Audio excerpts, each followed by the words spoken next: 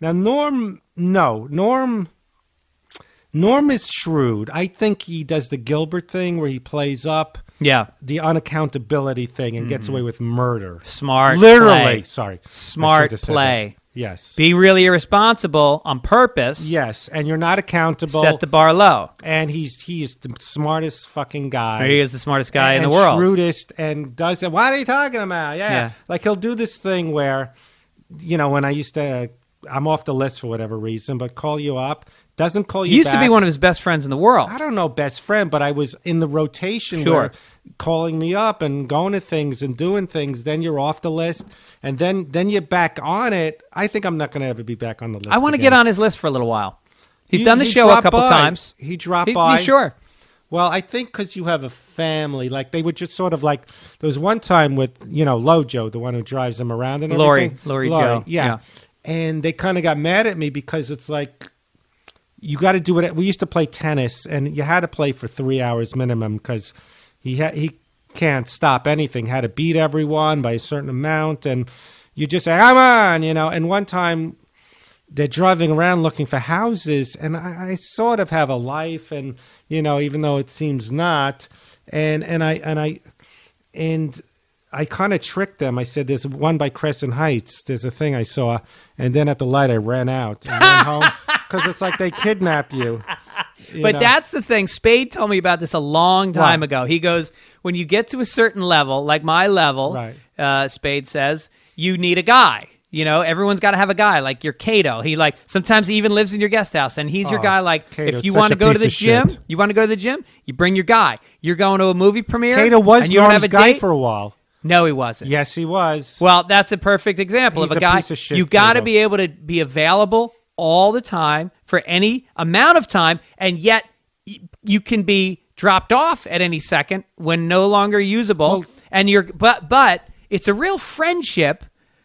It's a very loaded thing because he's getting what the guy gets, and I'm not talking about Norm because I don't think of Norm as having a guy. Lori Joe's like his assistant and producer, but what I'm talking about is the guy who gets tons of free shit. Because your guy gets the gift bag when you go to the premieres. I was abused one time. You were an abused guy. Norm abused me, bullied me. Would make one time I thought I had a contact in ski movie, so I wrote a movie called Ski Potty. It was crap, about a toilet on a ski slide. Hey, Fred, tell him about Ski Potty, or he would just. That's the worst idea I've ever heard. All right, don't a whole movie about a toilet and a ski. All right, forget that one. Yes, it was. I know nothing, but. All right, let me tell you something. Wait, I want to get back to Ski Potty. So is the Ski Potty at the top of the mountain or the bottom of the mountain? Okay, this is it. This guy, I once was in a ski movie, and I thought I had a contact in ski movies because the guy was a big fan. Yeah. So you drive, this kind of retarded guy, that would be me, had bought and what's those porta potties? Yeah. And he would drive it around the ski resort because people are captive and they need to piss and crap on the ski resort. Sure. So I would just drive. All right, that deserved abuse. That's really bad. Yes. Okay. All right. That's bad. That deserved abuse. All right. But don't you know that the ski slope is slanted and the porta potty? It would all be swishing over the sides of it. That's where the joke's coming. The piss and shit going down the mountain. All right. That I deserve. But there was this guy that Let me guess. In one scene, is somebody going to the bathroom and it starts going down the mountain? It's got to happen, right? Yeah, of course. Act 2? Yeah. It all happened. Because I had I don't know about skiing, so I made it. All right.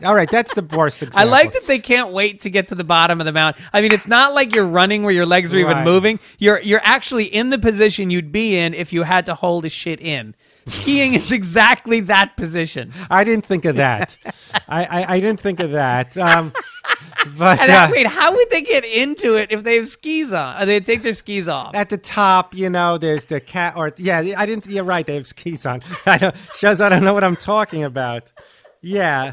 But this guy would drive it around. The guy was retarded, and he would drive it around, ringing the bell. Now, first in his hometown, he drove it around like a good humor man, and his brother was a champion skier.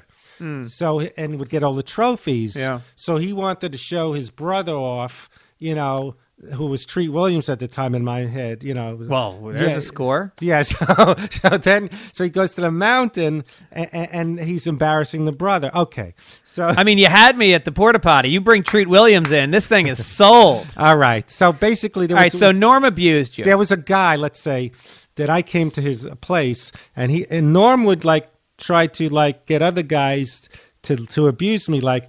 Freddie's coming over. All right, so you go to this guy's house. No, I go to Norm's house, and he had a guy wait in the bathroom and to jump out and scare the shit out of me and laugh. So basically, he would. Did he wait till you were sitting on the toilet to do it? I think he just jumped out of the bathroom when I was in the hallway. So there's other guys that would try to kiss up to Norm, and he would have them like, yeah. So Cato Kalin.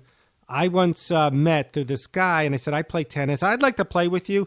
So he would like taunt me because Norm was taunting me. And one time, like I told Cato before I realized he was a piece of shit, that how I play tennis. And he told the secret to Norm when I was at the bathroom. Then he was refereeing me and Norm playing. So Norm hit it. He goes, out. And Norm goes, what do you mean? He goes, oh, you're right. It's in. I said, you're a terrible witness with OJ. You're a terrible witness here. And then I got a flat tire, and him and Norm are laughing at me as they drive away, and I'm sitting there with my disabled car. Oh. So, wow. Yeah. Oh, am I saying things? No, to get shit on by Cato Kalin. That's so painful. I know. And then I did a strip poker tournament with him, with Cato. And so the thing... We're talking about Norm, I guess, right? Well, I guess we were talking about the role of the guy and how you felt that you were an abused guy in Hollywood. You were a wingman. Just with that situation. Just with that. Okay. But you haven't been a wingman for anybody else. No.